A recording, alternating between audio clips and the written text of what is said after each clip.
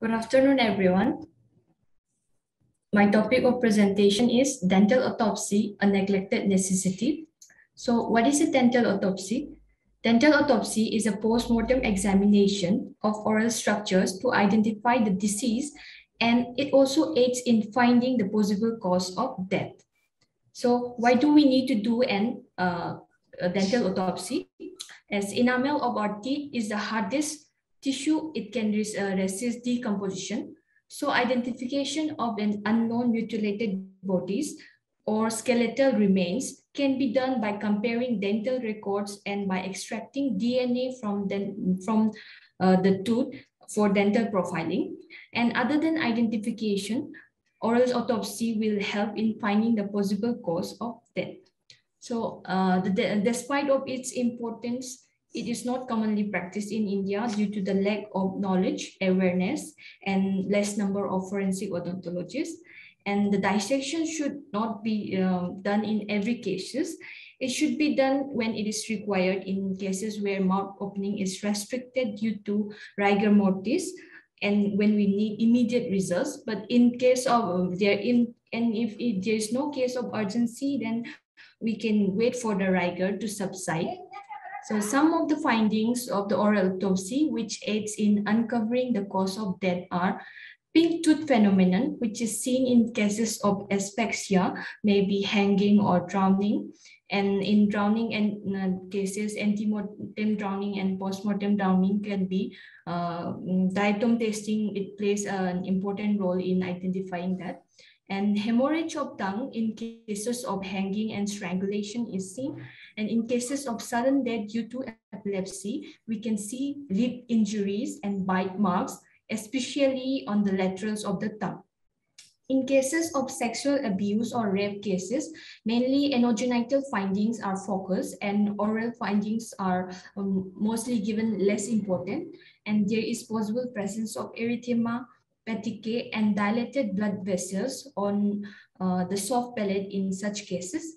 And in arsenic, mercury, and cyanide poisoning, burns on face and mouth with four of the lips can be seen, and in lip poisoning, a bluish or purplish line on the gum that is known as the Burton's line is seen, and in drug overdose, froth on the nose and mouth, xerostomia, dental caries are mostly seen, and in death by shooting or explosive, soot deposits are found on the lips and teeth and tongue, and in cases of suicidal, mainly tongue and the palate is involved.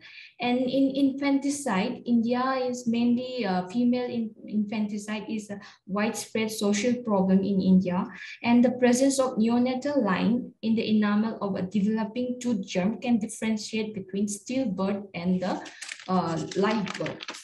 And the materials we use for in autopsy is scalpel, retractor, elevator, chisel, mallet, portable X-ray unit, which to take the radiograph of the maxilla and the mandibular teeth arch, and UV light. It is used to see the restorative material such as composite resins, which has a high degree of mimicry with the teeth material. So it is not perceptible to our naked eye. So we use UV light, and swabs we can use for collecting extraoral and intraoral evidences such as blood, saliva, froth and all, and camera and odontogram to record the findings.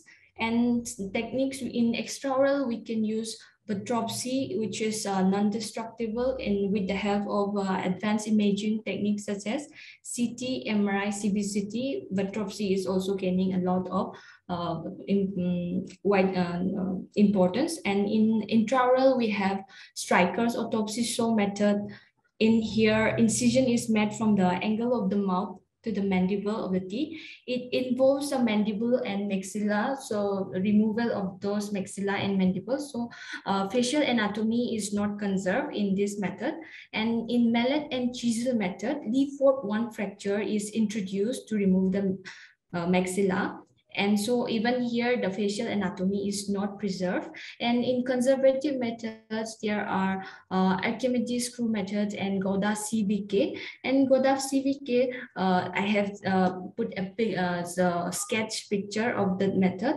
And here in doing autopsy, consent from medical examiner is a must, and photographs before the post-mortem. And incision is made from the angle of the mouth to the tragus of the ear on both sides, and the flap is reflected, and the sectioning of the muscle and capsular ligament of the TMJ, opening of the oral cavity by the traction motion, and following visualization of lower and upper arm, obtaining photographic record, and removal of any foreign objects if present, and charting in the odontograph with description of any dental anomalies present, and suturing is done. And as a conclusion, I would like to say, with the emerging growth of forensic odontology, oral autopsy is gaining acknowledgement in playing a vital role in solving the mysteries of death. The Interpol in 1997 gave Disaster Victim Identification Guide revised in 2009, which states, wherever appropriate, the examination of teeth in jaws should be carried out by a dentist with medical legal experience. We need to spread awareness so that dental autopsy is mandatory, and train more forensic odontologists in dental autopsy for a better outcome in humanitarian as well as in medical jurisprudence. The contents of this presentation are referred from the references cited below. Thank you.